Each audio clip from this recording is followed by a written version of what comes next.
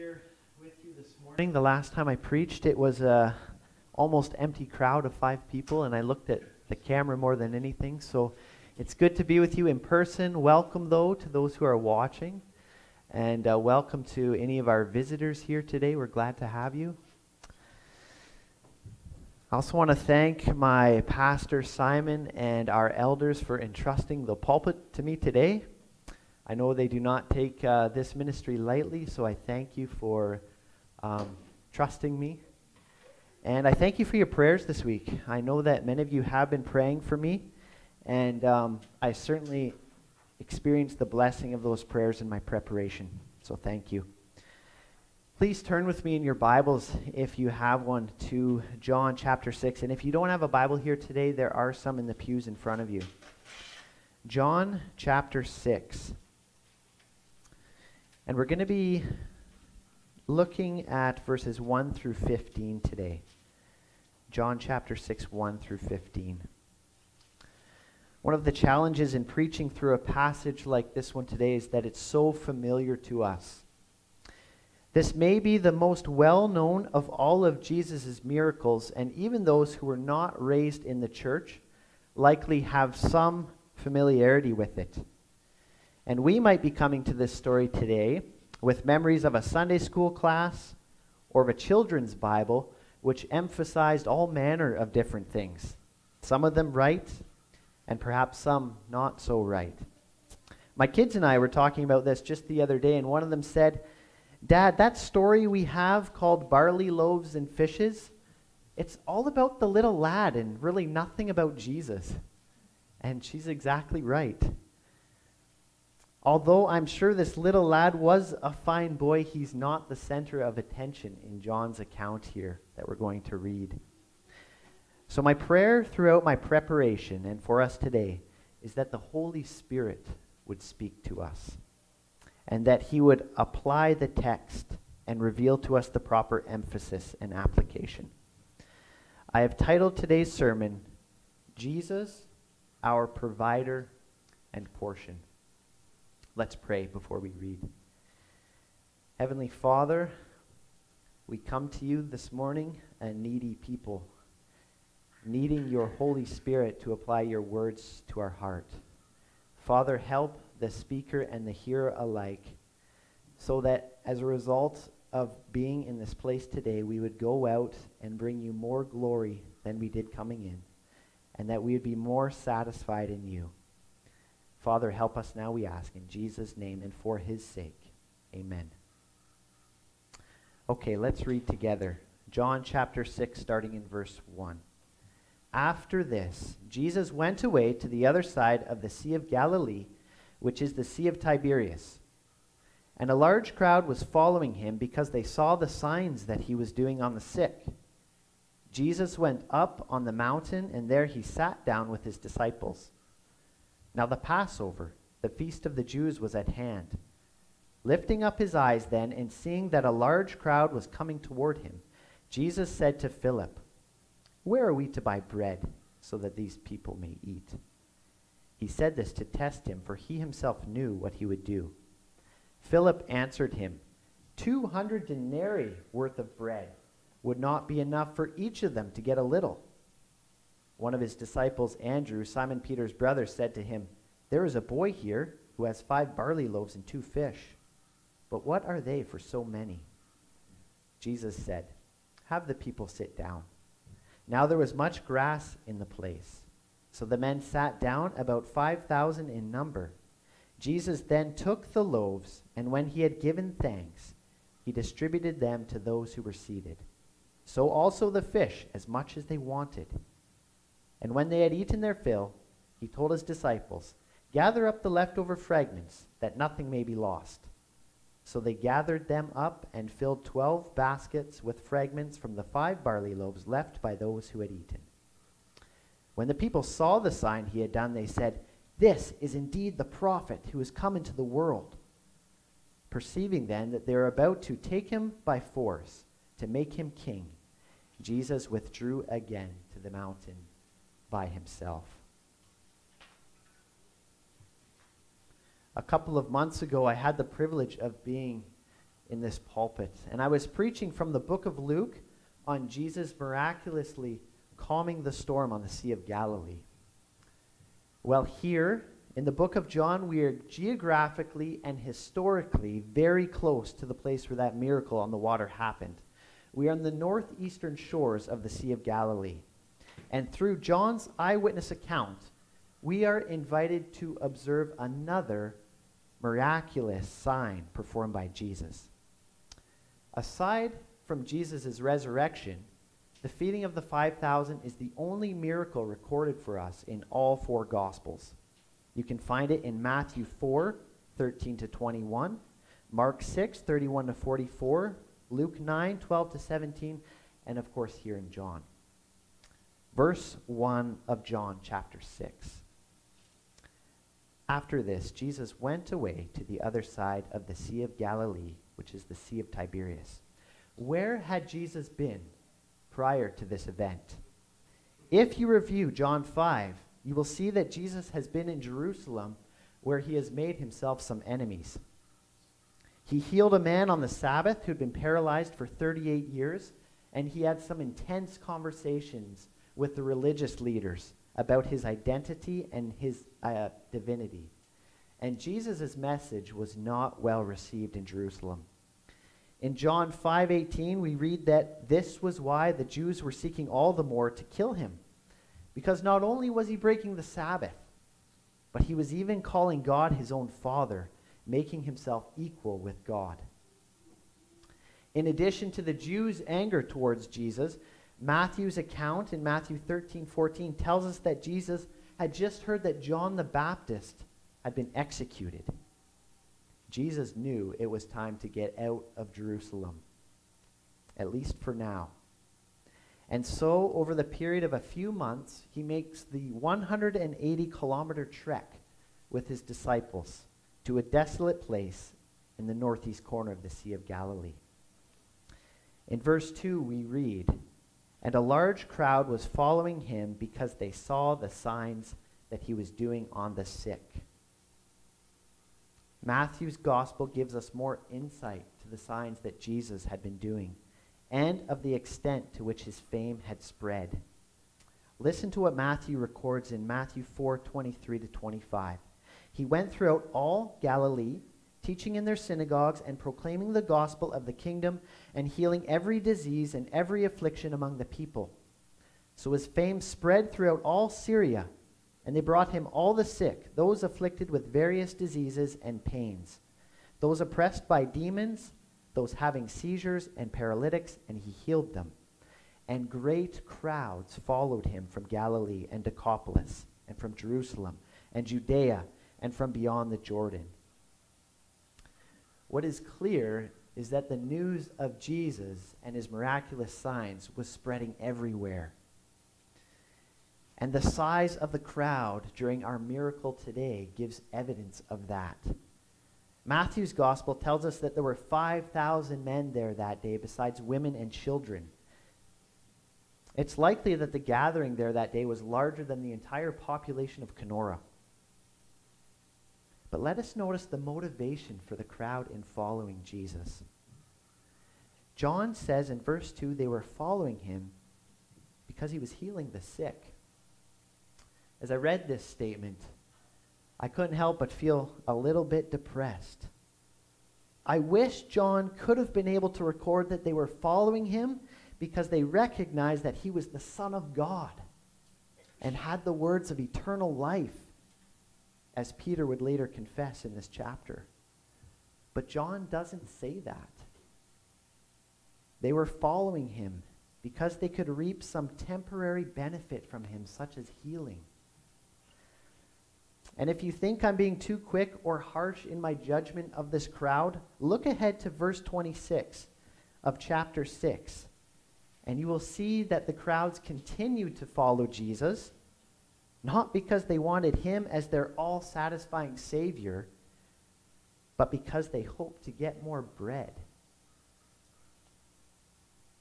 I suggest to you that the same motivation for following Jesus is just as prevalent today as it was 2,000 years ago. In its most obvious and shameless form, we hear it from health, wealth, and prosperity preachers who tell their followers that if you have enough faith in Jesus, he will give you in this life health and riches and an easy road to heaven.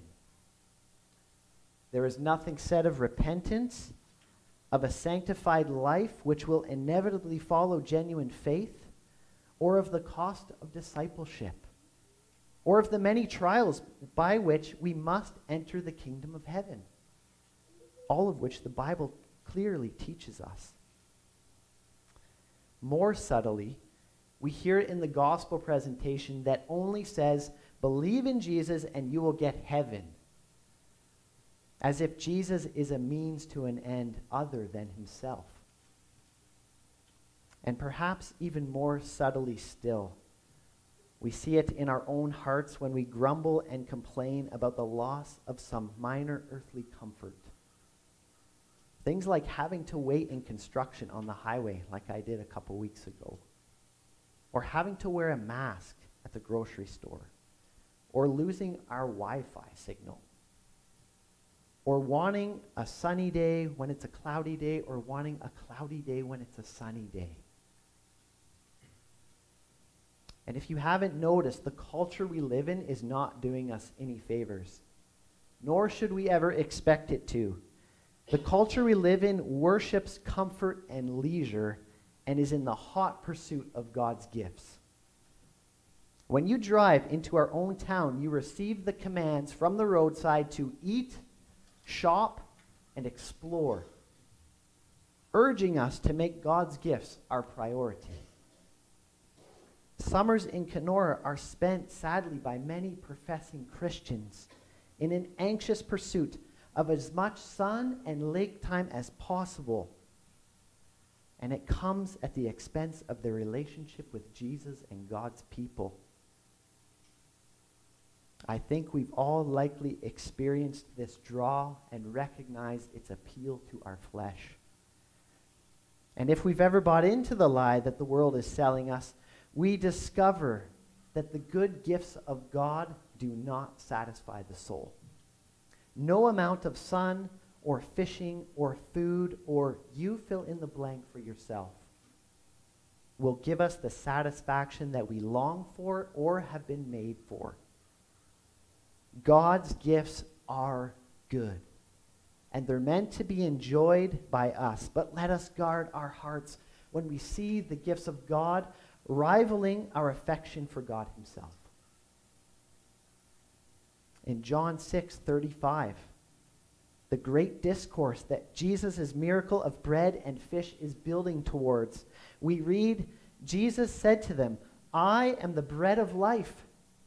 Whoever comes to me shall not hunger, and whoever believes in me shall never thirst. When we come to Jesus, for Jesus, we are satisfied because we have all that we need.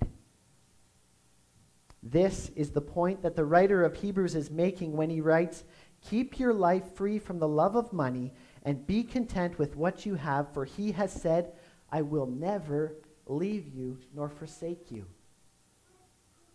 Oh, may God give us the grace necessary to be able to say with the psalmist in Psalm 73, whom have I in heaven but you? And there is nothing on earth that I desire besides you. My flesh and my heart may fail, but God is the strength of my heart and my portion forever. Is Jesus your portion this morning? Back to our text in verse 3. Jesus went up on the mountain, and there he sat down with his disciples. This was not the first time that Jesus and his disciples had ascended one of the large hills around the Sea of Galilee. You may recall from Jesus' most famous sermon in Matthew 5 and 2:7, the Sermon on the Mount, that Jesus went up on a mountain at that time as well and sat down with his disciples. His ascent of these mountains is reminiscent of Moses' ascent on Mount Sinai, where he received the 10 Commandments, which he then delivered to the Israelites. Well, similarly here, we see Jesus, who himself is the Word of God, according to John 1:1, ascending this mountain with his disciples, where he would teach them about the kingdom of God with divine authority.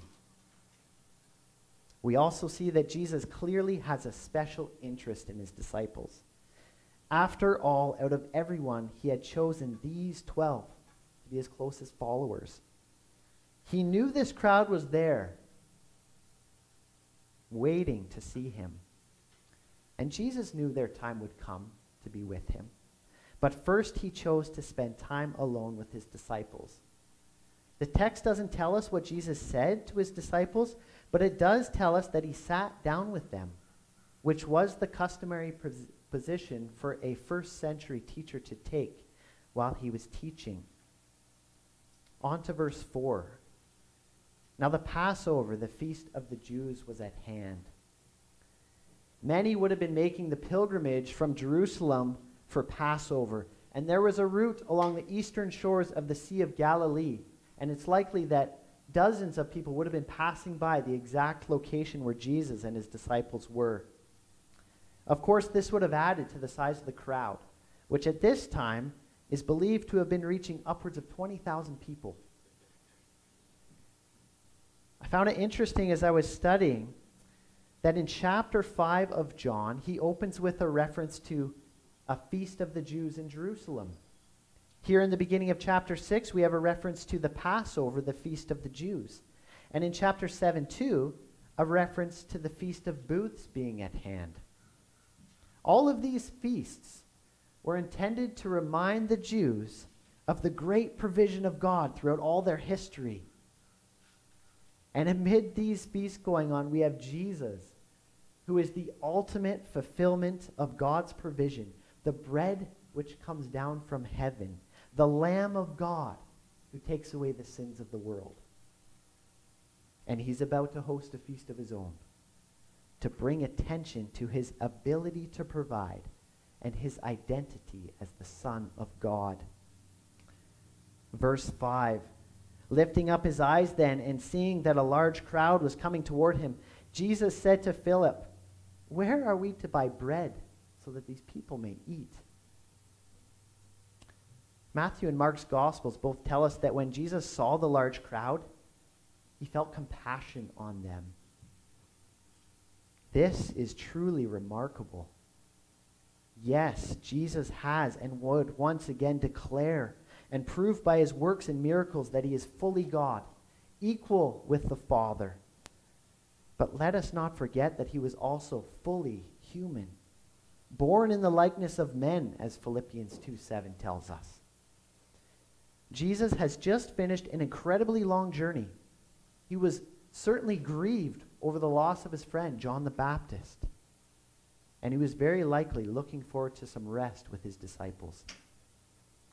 But Jesus was all about fulfilling the works for which his Father had sent him to accomplish. And then in this moment of exhaustion, he is full of compassion for this crowd.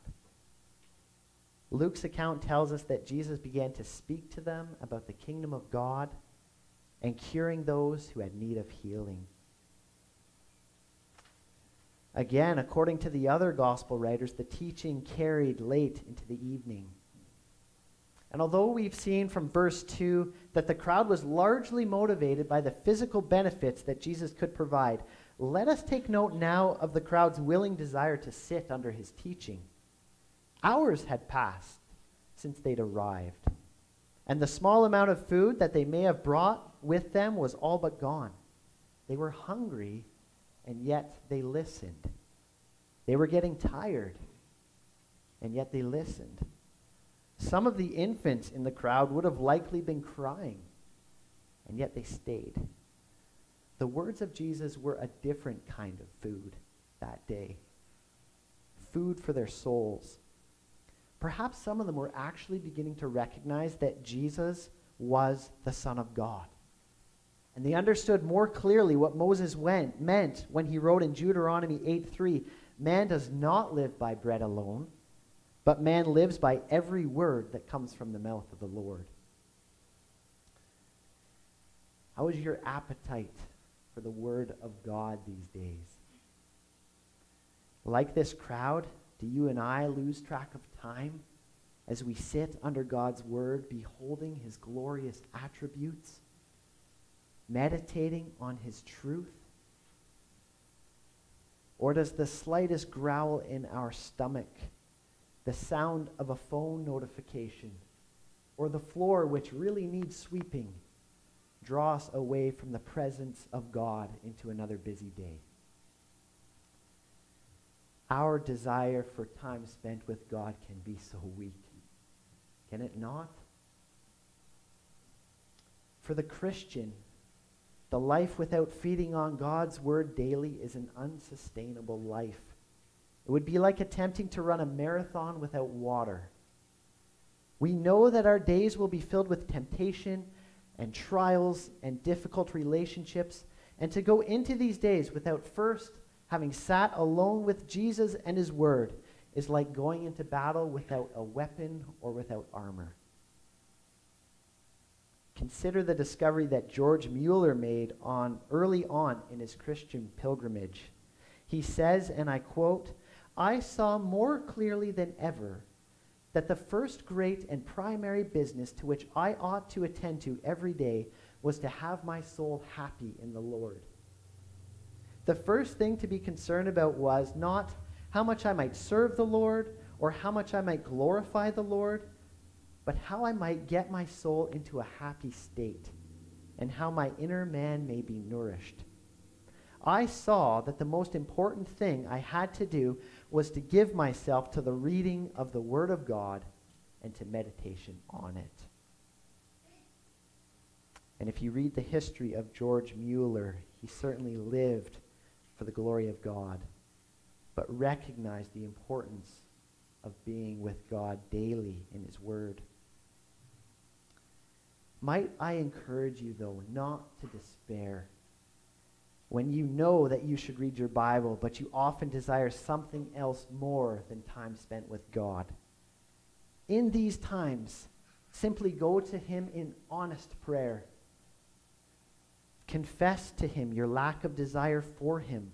Seek his forgiveness and ask him to change your desire and to help you to delight in his word.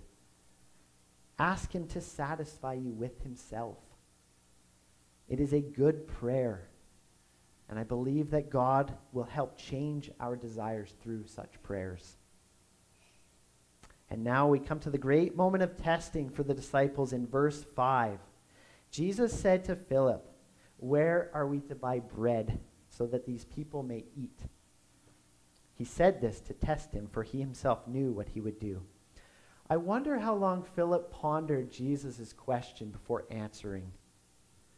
Perhaps if he had have reflected on the past few months for a while, he would have given a different answer than the one he did.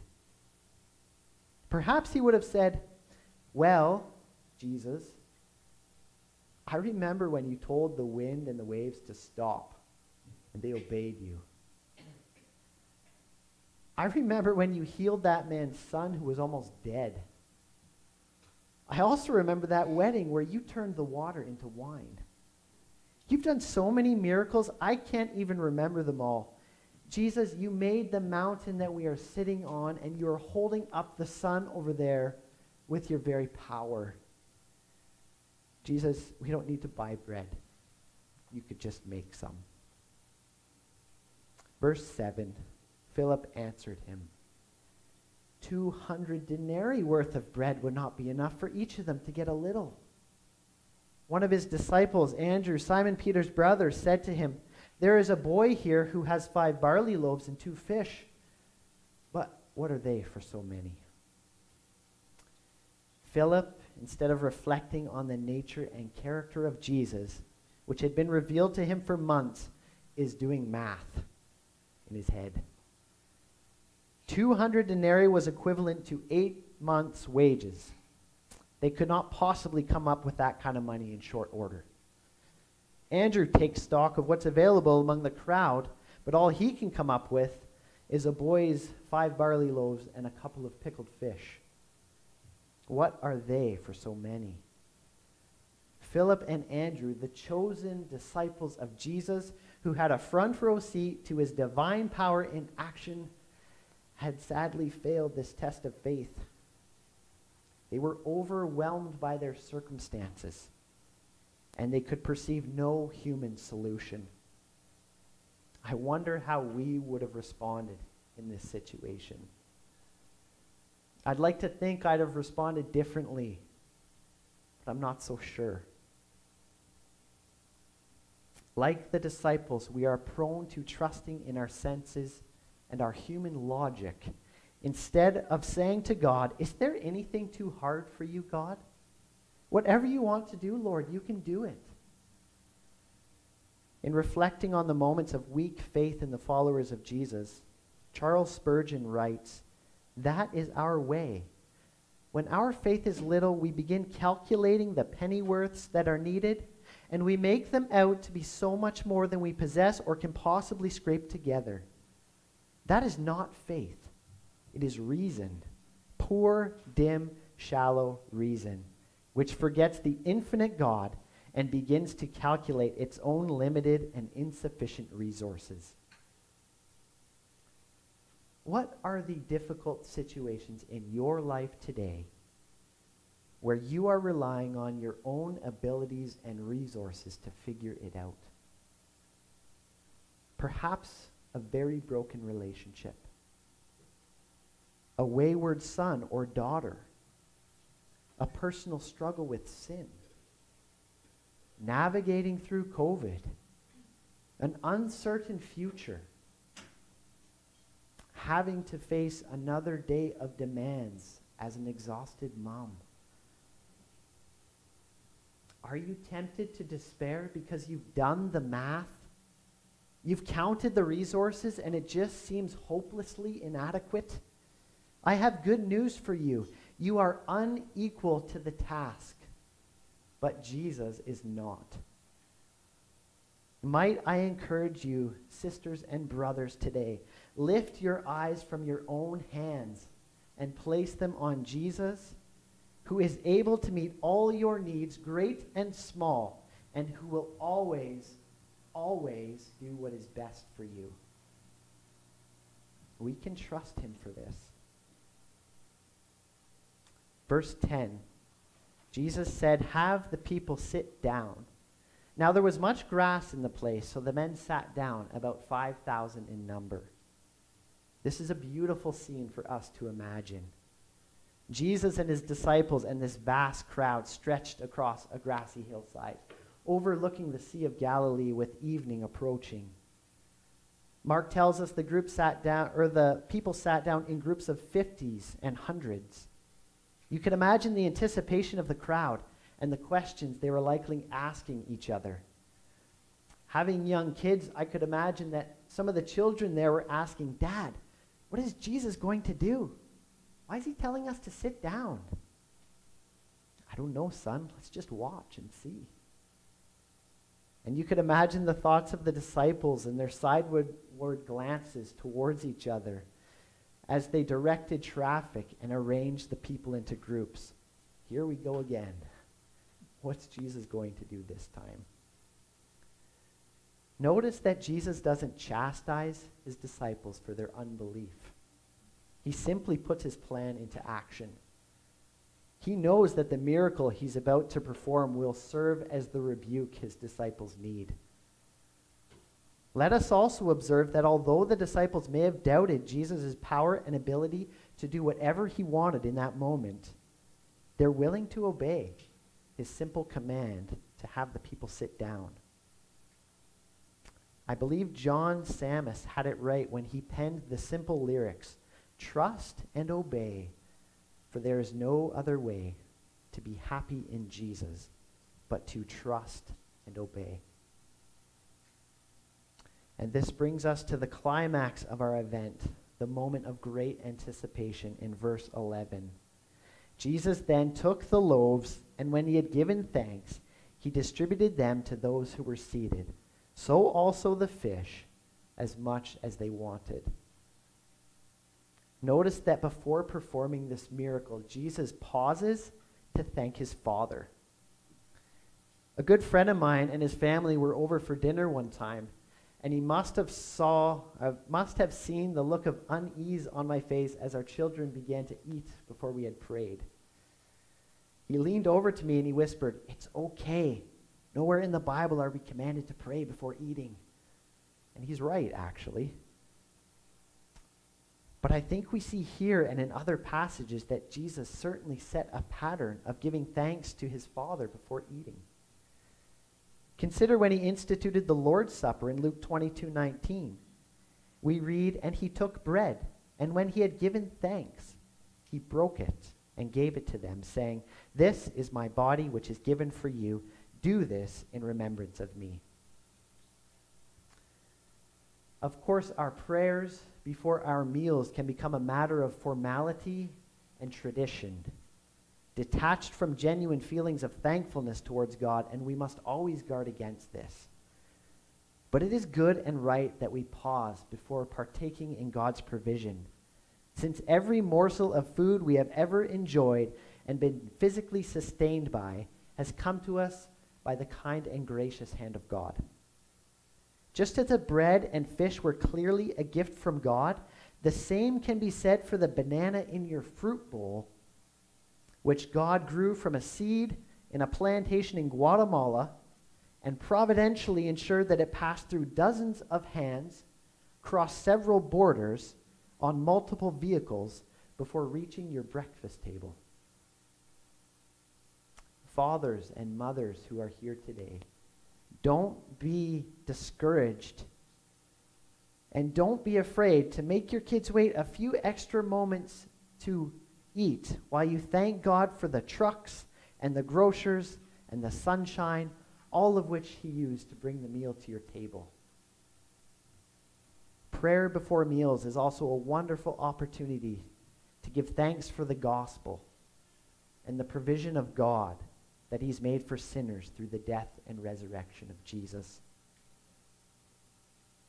Jesus then took the loaves, and when he had given thanks, he distributed them to those who were seated. So also the fish, as much as they wanted. Of all of Jesus' miracles, this might be the most understated one. These loaves that he just kept handing out, thousands of them, did not come from a seed which had turned into a plant that had to be harvested and milled and mixed with other ingredients and then baked. They just were. And the fish, thousands of them, they had never swam in the Sea of Galilee. Jesus just willed them to exist, and they existed. John 1:1-3. In the beginning was the Word, and the Word was with God, and the Word was God. He was in the beginning with God, and all things were made through him. And without him was not anything made that was made. With unlimited power and resource, Jesus fed the people until they were satisfied, completely stuffed. They ate as much as they wanted, it says. In this miracle, we see the kindness of Jesus and his willingness to provide just what his people needed. And in this miracle, we see Jesus validating his claim to be God and the promised Messiah. If John were here today, and we could ask him, "John, why did you record this miraculous sign?" He might tell us, "Just keep reading my gospel, you'll get there." And eventually, after reading through several other miraculous signs, we would come to John 20:30, which says, "Now Jesus did many other signs in the presence of the disciples, which are not written in this book. But these are written, so that you may believe that Jesus is the Christ, the Son of God, and that by believing you may have life in his name." This miraculous supper that we've witnessed in the scriptures today has been recorded so that we may believe that Jesus is the Christ, the Son of God, and that by believing we may have life in his name. Every soul in the crowd on that hillside, and every soul in this room, and every soul that is watching from home has a much greater need than our next meal. We have a need for new life in Christ. God has made us to glorify him. But because of our sin nature inherited from Adam and our willful, sinful disobedience, all of us have fallen short of giving him that glory he deserves. We have pursued God's gifts instead of pursuing him. We have a sin debt to God that has brought us under his just condemnation. And to have his condemnation removed, that is our greatest need. As we heard from this very pulpit last week out of Exodus 34, God will not leave the guilty unpunished. Sin is so serious that the payment of sin is death and an eternity spent in hell. But we also heard last week that God, who is merciful and gracious, abounding in steadfast love and mercy, sent Jesus, the Son of God. Jesus, whom we've talked about so much today, lived the perfect life that you and I could not live, and he died on the cross in the place of sinners like us. Jesus died in the place of every sinner who repents of their sin and trusts in him alone to save them. No amount of Bible reading or church attendance or prayers before mealtime will earn us God's favor. Ephesians 2, 8 and 9 says, "For by grace you've been saved through faith. And this is not your own doing. It is the gift of God, not a result of works, so that no one may boast." This salvation from God's condemnation and the promise of an eternity spent with him is certain for all who repent and believe, because Jesus is alive. After 3 days in the grave, he rose from the dead, proving that his sacrificial death on the cross was sufficient for the forgiveness of sin. This is the gospel. This is the good news of Jesus Christ. If God is drawing you to himself today, do not resist him. Go to him humbly with a repentant heart and plead for mercy, and mercy you will have. The Christian life is not the easy life. Talk to any saint who's been walking with the Lord for any amount of time, and they will tell you this. But it is the good life. It is hard, but it is happy. You will have to give up your life and deny yourself, but you will have God as your Father forever and a new life through Jesus. John 6, verse 12. "And when they had eaten their fill, he told his disciples, 'Gather up the leftover fragments, that nothing may be lost.' So they gathered them up and filled 12 baskets with fragments from the 5 barley loaves left by those who had eaten." Notice here that even though the provision was abundant and extravagant, Jesus does not promote wastage. Rather, he directs his disciples to gather up the leftovers so that nothing would be lost. And of course, Jesus knew that the result of this gathering would be 12 baskets of leftovers, exactly one for each of the doubting disciples. I believe this would have served as the exclamation mark for them on Jesus' miracle. Do you think they got the message? I think they did, or at least they were starting to. Matthew 16:15, Jesus said to them, "But who do you say that I am?" Simon Peter replied, "You are the Christ.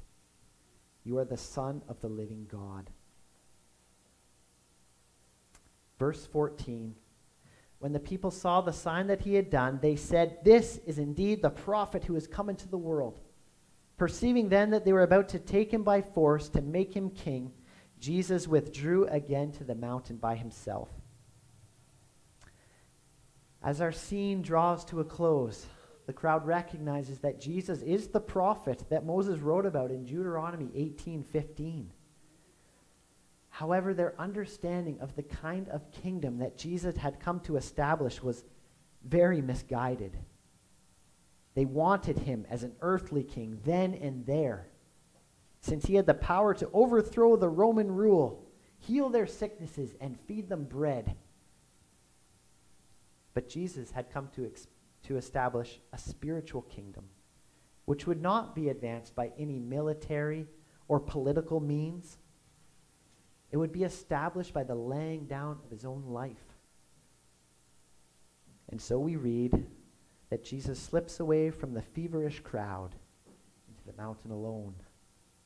And we finish kind of where we started, Jesus alone with his disciples.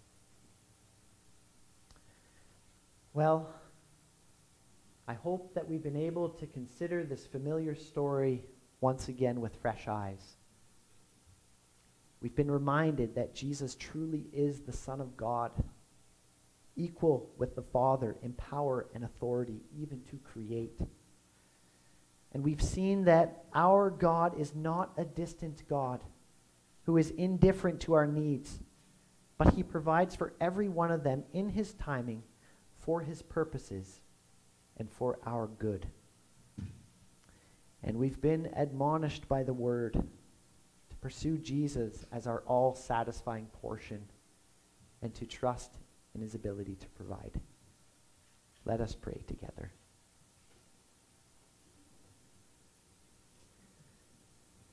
Lord God, we thank you for your word and for the work of your Holy Spirit. God, I trust that your word has done its intended purpose today, and pray that it would continue to go into the hearts of the hearers this week and do its work. Keep us, Lord, pursuing you. Help us, Lord, to find in you our all-satisfying portion, for the joy of our own souls and for the glory of your name. It's in Jesus' name we pray. Amen. I believe we have one closing song.